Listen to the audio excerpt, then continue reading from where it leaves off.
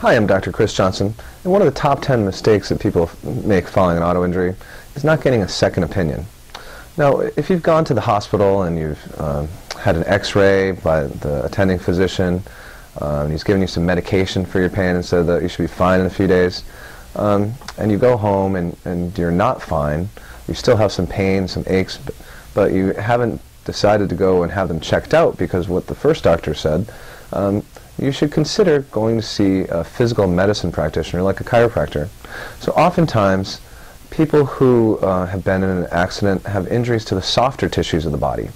Now, if there's no broken bones or fractures or dislocations, then oftentimes an emergency room doctor will think that there's no serious condition and just release a person and tell them they'll be fine in a few days. However, soft tissue injuries can last for a long time, can even result in permanent injury that gives permanent pain.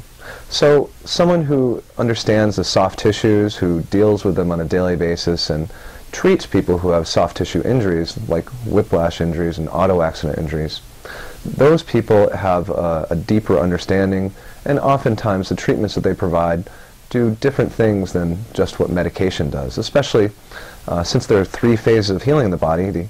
The initial phase of inflammation is often appropriately treated with medication. However, the second phase, repair, regeneration, responds poorly to medication, and actually having complete healing is very much necessary in a large majority of the cases of people who've been in auto accidents to have some type of physical medicine procedure to apply stress to the muscles and connective tissues of the body to properly rehabilitate the body after it's been injured.